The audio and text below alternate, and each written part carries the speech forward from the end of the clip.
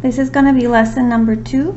We're going to start calculating using the speed of light formula. This is page 36 entirely, and I'm going to start with example number 1. So I'm going to cover up example number 2, but this is on page 36. Now hopefully you have this problem written into your notebook and you have titled it Solving for Wavelengths, so later you can go back and remember what you were doing. Again, here is the formula. C equals lambda times nu, or speed of light is equal to wavelength times frequency. This problem is solving for wavelength. You're not told usually what you're solving for, but setting things up in your notebook for review, we're going to do that. What is the wavelength of radiation with a frequency of 1.50 times 10 to the 13 hertz? I'm going to do what we did earlier for density, which is make a list of these variables or symbols: C, lambda, frequency, or nu. I'm going to then put the numbers in that I have given to me so I know what I'm solving for. We always have the speed of light, so I'm going to write that in: 3.00 times 10 to the 8 meters per second. It says, what is the wavelength? What is the wavelength? So I'm going to put a question mark there, and we have the frequency, which is the V, or the nu, 1.050 times 10 to the 13th, and it says hertz. We can't use that to solve. So what we need to do, this is how it's given, but I can't use that. I have to use this. So how you rewrite that is this number right here, the 1.50 times 10 to the 13th. That is the cycles. There are that many cycles or waves that pass a given point per second. I'm going to cross this out just so I don't get confused. These two things are actually the same thing. I'm going to write my formula as it is, or provided for me, and then I need to rearrange it like I did for density using a little bit of algebra.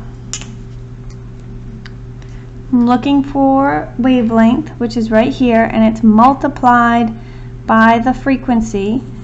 So I'm going to do the opposite. I'm going to divide.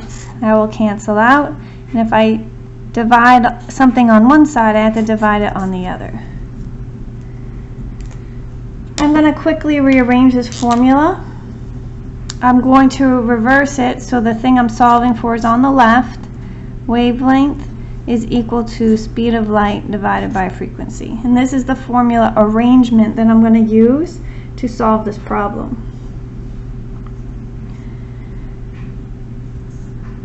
I'm going to rewrite that right here. I'm going to do my little equal sign, and I'm going to start plugging in numbers. So the speed of light is on top, 3.00 times 10 to the 8th meters per second. And on the bottom is my frequency, 1.50 times 10 to the 13th per second. Now if you notice, we have 2 per seconds. So it means we have 2 fractions in reality. And if I'm dividing a fraction by a fraction, I can multiply by the reciprocal. So I'm going to take the speed of light down here and do 3.00 times 10 to the 8th meters per second. I'm going to multiply it by the reciprocal of the frequency. S is on the bottom, so that means it goes on top. And the 1.50 times 10 to the 13th is on bottom. There's no unit here because it's the cycles. All right, this is going to be your number.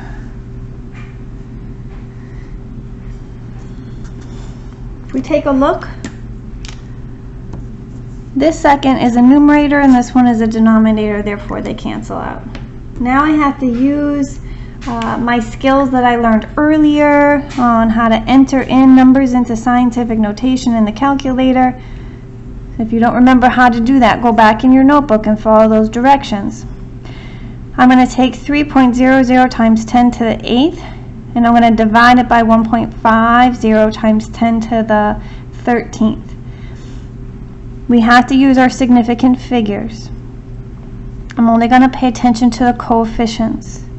My calculator is going to give me just one number, 2, but because both of these have decimals, that means that both of those zeros count. So this number is 3 significant figures, and this one also has 3 significant figures. So I'm also going to report a coefficient with 3 significant figures. My calculator gave me 2.00 times 10 to the negative 5, and the only unit I have not canceled out is meters, so the unit becomes meters. And that is our answer to this question. What is the wavelength of radiation with a frequency of 1.50 times 10 to the 13 hertz?